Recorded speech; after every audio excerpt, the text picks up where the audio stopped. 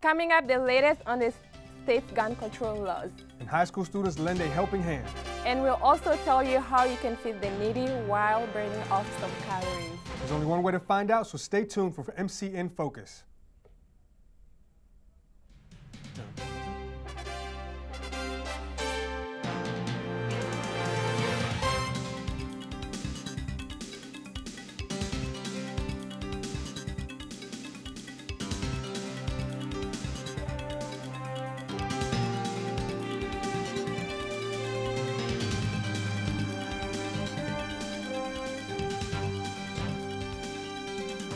Good afternoon and welcome to MCinFocus, Montgomery College's student-produced newscast. I'm Jose Merrino. And I'm MAIMOUNA Camara. Thanks for joining us today. Maryland's House of Delegates has a passed gun control law that is expected to be signed into law next week. This one, stricter than ever, requires fingerprints, extensive background checks, and hours of training before licensing. Maryland joins Connecticut and several other states in the restriction guns sales since the Newtown shooting last December. Gun rights advocates tried in vain to persuade the House not to pass the bill. What was a mandatory 7-day wait to buy a gun turned into a 55-day wait. Governor O'Malley proposed the legislation. Metro plans to add security cameras to its rail cars for the first time. A Metro spokesman says the nation's second busiest subway system is a target for attacks. But he added that Metro is trying to deploy a next-generation security system. The transit agency now has 1,900 security cameras system-wide. Metro plans to increase the number of cameras to nearly 6,000 units. Some would be installed on Metro's 7000 series, due out next year. An agency spokesman says the expansion will cost more than $6 million. The camera will allow Metro to observe both security and crowding issues. The security cameras will also monitor its stations and parking garages as well. If you think the bag taxes are too pricey, you're not the only one. The Montgomery County Council is considering making changes to the current 5-cent plastic bag tax law. Last year's controversial tax brings in more than 2.5 times its original projected revenue. According to the Department of Environmental Protection, the bag tax has produced $2.5 million in revenue from tax bags since its authorization last year. The tax was introduced to discourage the use of plastic bags and to reduce litter on the streets and in public places. Montgomery County Council members say the law is breeding resentment among local residents. Montgomery County is currently the only county in Maryland authorizing the fee on plastic bags. The Montgomery County Council is considering modifying the tax to only affect grocery stores. More than 50 million Americans go hungry each year. While there are many organizations dedicated to collecting food, many of the donations aren't very healthy. Joseph Brandenburg is a D.C. area fitness expert and founder of the Body You Want personal training program. Brandenburg has noticed this flaw in feeding the needy and has started his own food drive collecting only those high in protein. High protein foods include things as canned chicken, canned tuna, and natural peanut butter. For every 4 pounds of non-perishable protein donated, Mr. Brandenburg will give a 45-minute metabolic acceleration class. That's a much more friendlier than the normal $25 fee. The classes will meet every Sunday this month. The Body You Want gym is located on M and Jefferson Street in Georgetown. For more information, you can follow Joseph Brandenburg on Twitter at The Body You Want or on Facebook. Coming up on MCinFocus, we'll take a look at this weekend's weather. It's finally starting to warm up. And we'll check in on the world of sports. MCinFocus will continue after these student-produced news commercials.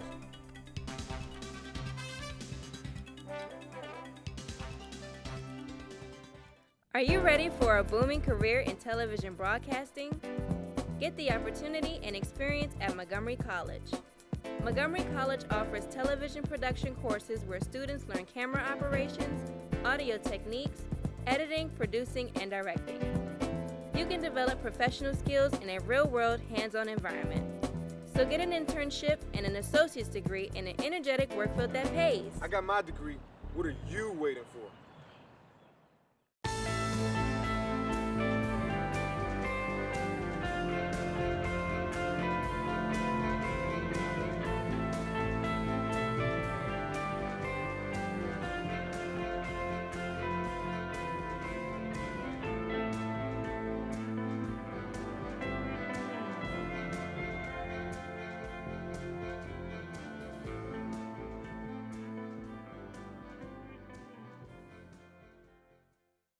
Welcome back to MCinFocus. Let's take a look at this weekend's weather. It's wet outside, so be careful behind the wheel this morning. We'll have partly cloudy skies. The high is a very comfortable 63 degrees. We'll drop back near freezing, 33 degrees later this evening. For Saturday's forecast, it's going to be a gorgeous day around the DMV. Perfect weather to go check out the cherry blossoms. Sunny skies, high of only 59, so you might want to carry a light jacket with you. The low tonight will be about 41 and is looking good for Sunday too, with temperatures in the high 60s during the day with partly cloudy skies and a nice low of 51 degrees in the late evening. We're finally starting to feel that long-awaited spring feeling weather.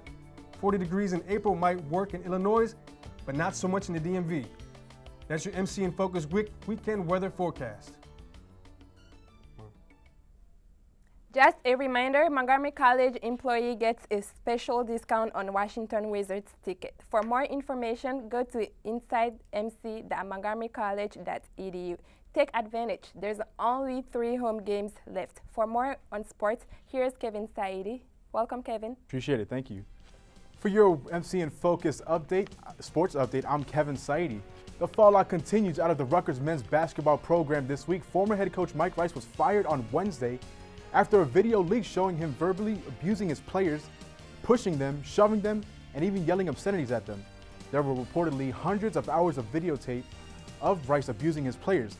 In a press conference, Rice said he was sorry for his actions and he takes full responsibility for them. The Washington Nationals win again last night and are off to a great start this season. They have completed the sweep against the Miami Marlins after last night's 6-1 victory. Moving on to the NBA, the Thunder took care of the San Antonio Spurs 100-88. Kevin Durant had 25 points, 7 rebounds, 7 assists, along with Russell Westbrook dropping 27. Tim Duncan had 24 points, along with Kawhi Leonard. The Thunder just half a game back behind San Antonio Spurs for the #1 seed in the West. The Denver Nuggets took care of the Dallas Mavericks last night, 95-94, and the Chicago Bulls beat the Brooklyn Nets 92-90. Let's take a look at some NFL headlines from the past week. The Washington Redskins re-signed cornerback D'Angelo Hall for a 1-year deal for just over $2 million. The team also signed another backup to RG3 quarterback Pat White.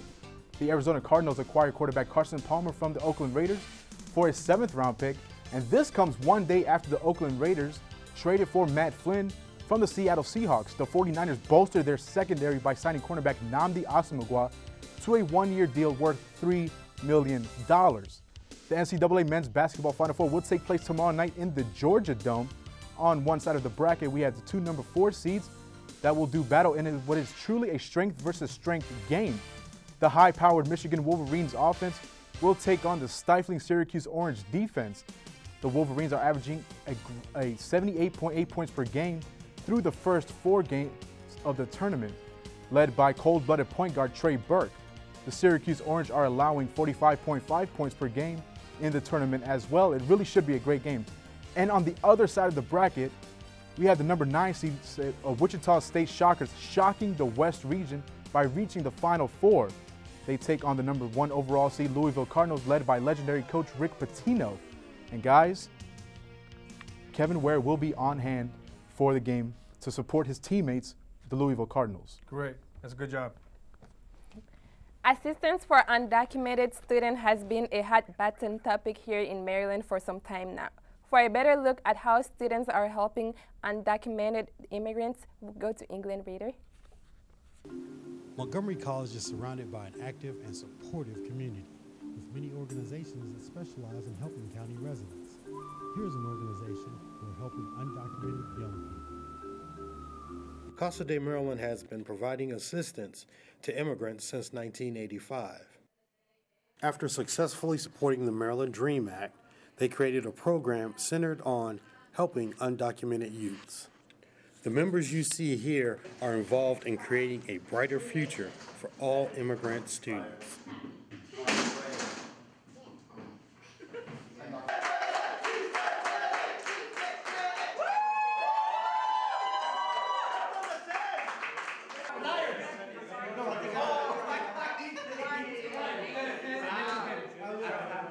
Just 2 days ago, I received a letter saying that my case was approved, and today I got my work permit, my actual work permit. So This is the program's coordinator. My name is Ruben Sabrino. I'm the youth organizer at Casa de Maryland. The program began August 15th. It was initiated through a memo that President Obama issued. For more information, go to their website, www.casademaryland.org, or you may call them at 301-431-4185. From Casa de Maryland, I'm England Reader for MCinFocus. The December shooting at Sandy Hook Elementary in Newtown was a rude awakening for the country. Since the incident, Montgomery County has increased its efforts in providing school safety. County officials are working to revamp a valued program from the community starting this year. School and police officials are ironing out the details of a plan to increase police presence at schools. At 4% rate in the county's police budget would increase the police force by 134 officers. The change depends on the approval of the program budget in May. Today marks the end of Montgomery College's annual Shakespeare Festival. Yes, this guy. During the festival titled Willpower, faculty and students celebrated the remarkable world of Shakespeare. Each day they presented master classes, performances, lectures, and workshops.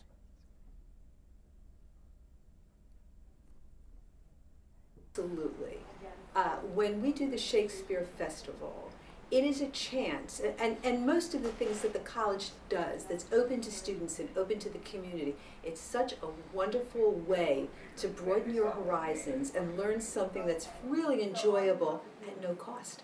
It's a fabulous resource. Am I still reading? Tell me when. Go. But of course, no tribute to Shakespeare would be complete without Romeo and Juliet. And the national players performed the classic tragedy last night in front of an auditorium full of Shakespeare fans.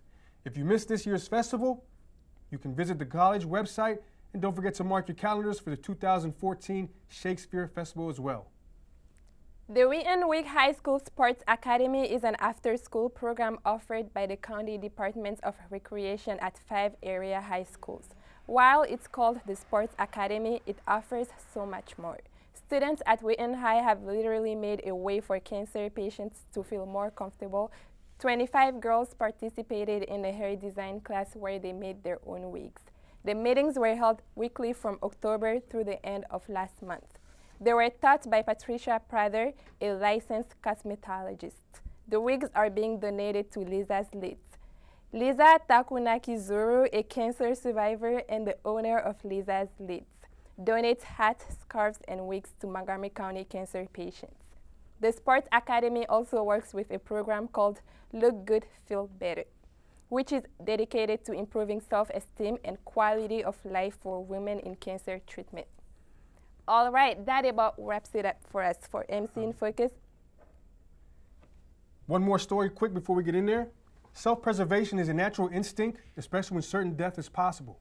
Colorado movie theater shooter James Holmes made an offer to plead guilty in court with hopes of receiving life in prison and avoiding the death penalty. Holmes is guilty of killing 12 people in Aurora, Colorado movie theater last summer. Colorado State prosecution rejected his offer and will pursue the death penalty. Many of the movie theater victims would like to see Holmes prosecuted to the fullest extent of the law, even if that means capital punishment. Such a terrible, terrible, tragic incident that happened that day. One of the worst days in American history. All right, that about wraps it up for us today. MCinFocus. I'm MAIMOUNA Camara. And I'm Jose Merrino. And I'm Kevin Saidi. Join us next week on MCinFocus. Have a great week.